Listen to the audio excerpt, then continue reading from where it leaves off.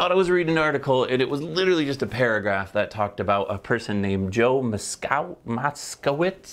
He wants to spread the insurance across everybody. I love this idea, and I want to talk about how that's not going to work, unfortunately, although it would be amazing if we could do something like that. But I had to look him up because I had no idea who he was. Apparently he's a congressman. Shoot me in the comments below. I am anti-politic knowledge because it just doesn't stick in my brain. You say, oh, Democrat, oh, and I'm like, I've heard that 1,000 times and I can't get my mind to wrap around what exactly that definition is. Like, okay, I get someone takes money and pays the other person. Let's dive in and explain how that would work and unfortunately why it probably won't work. Actually, to be honest with you, most companies already do this. So when you buy the risk, let's use a cell phone, for example. When you buy one cell phone, the initial plan of insurance, or at least the pure way of doing insurance is, okay, you have a cell phone, it's a $1,000 cell phone, and you pay $10 a month for insurance on that phone. If you break that phone, we're going to replace it. If there's multiple people, thousands of people buying that insurance, I'm getting tens of thousands of dollars per month.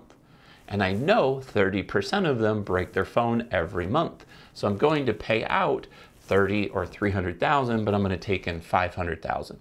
That allows me to build a reserve, that allows me to pay employees, that allows me to build this engine that is a business. And there's supposed to be a 5 to 10, sometimes a 20% profit margin, which in the food industry is nothing. That's too low. You couldn't survive. In the auto industry, that's not enough unless there's repairs. So in insurance, because there's no physical product being pushed out, it's doable. So in this case, we can make those. Now, I get it. There's a lot of companies out there that can make the 50%, or you feel like they're making 300% profit on you. But you got to remember, they're spreading the risk. Let's use homes, for example. The roofs, whenever contractors decide, oh, we want more business, we're going to go into all of these neighborhoods where there could be hail damage, and we're just going to claim them all. That's one of the problems they've been having, is because of there's more natural disasters, it's not planned correctly, and if everybody started dropping their phone and now there's 50% of you can't pay it, there's not enough income to pay out those pieces. That's why insurance rates fluctuate. So there's a law, or at least a rule in insurance. When you take the test, you have to know this. There's something called the law of large numbers. And what that tells you is the more people that you insure, the more accurate your numbers become. That was the case, and the reason that you're seeing insurance to go crazy, yeah, inflation, car prices are higher, all of those things have added up. But more so than not, California has had way more wildfires than they should have. Texas had freezing rain and tons of people crashed. Then they had a flood a few months after that, and now they had another flood. And what shouldn't happen in Texas, the water doesn't typically go there, is happening. South Carolina, that hit North Carolina, just devastation with tons of hurricanes, not tons, but a hurricane, and a lot of weather-related disasters that weren't planned for, because it's all technology, right? They have these technology predictive models, which have been great for decades. All of a sudden we're wrong. And what they planned on happening didn't happen correctly. That means that insurance companies are taking some of those risks. Yes, you and I in Michigan and in Ohio and in Virginia, where our rates are actually pretty competitive, at least in my agency, they're awesome. We're paying for disasters in Florida, in California, in Texas, now South Carolina's disasters. All of the hurricanes and all of the weathers, all of the wildfires in these states are impacting what we pay.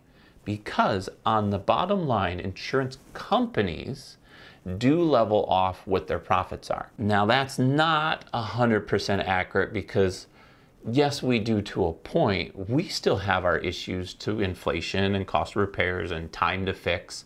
All of the things have increased in our states, and pretty much every state there is. So if you haven't seen a 20% increase, it's coming. If you haven't seen a 30 to 50% increase, it may hit you, and that might be because of those other states. So if that's the case, the way to fix that, if you're looking for an answer, is you can shop with multiple, or an independent agent that can shop different companies. State Farm, for example, was heavy in California. Allstate used to be heavy in California, but if you watch the recent report that the CEO of Allstate had said, doesn't matter. We just backed out of California, or we slowed the policies that we write there. We can still make a profit. We just can't write that state. So cutting off those states, although they're fighting to keep you in that state, there's just not enough profit there. Kind of smart companies, but not so great in the news because they just cut off an arm, right? my arm had a gangrene and it's gone, right? It was killing us, so we took it off. Well, we'll put it back on. That's kind of weird. I guess that's a weird way to do it, but we'll put it back on when the predictive models come back better and the state lets us do more changes. So there's a lot of things happening in the background. The reason I really love this idea is I really do wish there was one number. We could just average everybody across the US. We could average car insurance. We could average home insurance. I get it. Every model's worth more or less. Some cars have more accidents. Some cars are less liability. You as a driver not changing your tires when you should have creates a higher risk, because if the tire pops or blows out, now you've caused an accident, right? You may have killed someone on the highway because of negligence, right? So there's a lot of these things, but if there was a way to wrap that all into one, all the repairs, all of the mechanical issues, maybe your cars, unfortunately, the Teslas are gonna tell you when you can and can't drive. So we're giving up a little bit of control here, which is why it probably will never become a thing. On top of it, some of us have really good rates on insurance. And the reason some of us do, not me, I'm an okay driver, but that some of us do is because we have companies that are better fits for us. We've taken the time to, one, understand the coverage that we need. So we've got it dialed in. I need $500,000 for this. I need 200 for this. I need this, that, and this. And I'll link a video at the end that goes over it. And I'm prepared for that claim.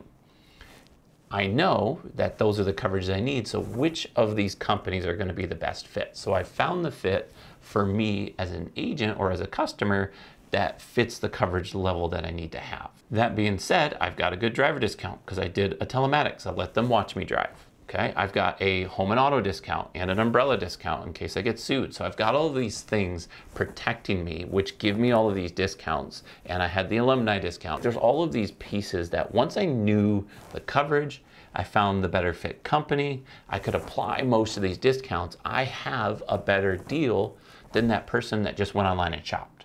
Yeah, they may have a cheaper price initially because they wanted the cheapest deal, but it finds a way to get back up because the risks change and that type of company isn't necessarily a fit for certain people. That being said, these companies, the ones that you are gonna go with that are the better fit, most of them don't affect you because they cut off the arm. If California is the bad state, guess what? If I was in California, I'm not a fit for that company. So they let that go. I move over to a company that is a better fit and I start over. Hopefully this makes sense. I wanted to talk about that because it was a one paragraph saying that he wants to standardize it, and I do agree with him. I would love to see the mappings of that. I'd love to share it with you guys, but I don't see it possible because I've also seen a lot of companies, Root Insurance, Lemonade Insurance, a lot of the technical or really just tech insurance companies, but they tried to come in and, like I said in the beginning, it's a pure idea of the way insurance should work. And what they did is they took all of the excess money and started paying it to funds. You could pick like a Adopt Me Dog fund where instead of paying the CEO more, it went to the fund, right? Well, that didn't work because what happened was their rates were good, really, really good. The law of large numbers didn't affect them yet. So they just thought the prices should be this, and they did their numbers and all that. But before they knew it, they had to raise the rates because guess what happens when rates are too good? People that shouldn't join the company, that aren't a fit for that company, they pile into there. Claims, claims, claims, claims, claims. 50% of our cell phones are being dropped. They're claiming them anyways. There's a lot of fraud. Now they're fighting, and just paying the bills ends up becoming almost impossible to where they have to go get more money. They've done 3, 4, 5 seeds of getting funds for these companies, and they're just not making the profit that they want because of what's become pure has essentially broken down, because not necessarily that people are bad, it's more the people just want that deal and they think they're that best fit, and it just comes in too large too quickly. When you do that, you gotta be a little bit careful. Let me know in the comments below. What are your thoughts? Do you think this is possible? Do you see a way that we could levelize the same price for house insurance? Maybe do it separately for car insurance, or combine them, home and auto. Or maybe we make it so everything is one number. It might be $1,000 a month. You pay for a car, you get a house to your fitting or your price range, you get insurance built into it. You don't have to think about it. If you have a claim, don't think twice. You just go out and you get the next car, or you put it in the shop and you get a rental car. It's part of that policy where you know you're paying equally to what your neighbors should be paying. Let me know what your thoughts are in the comments below. I'm Mark with Think Insurance. I'll see you in the next one.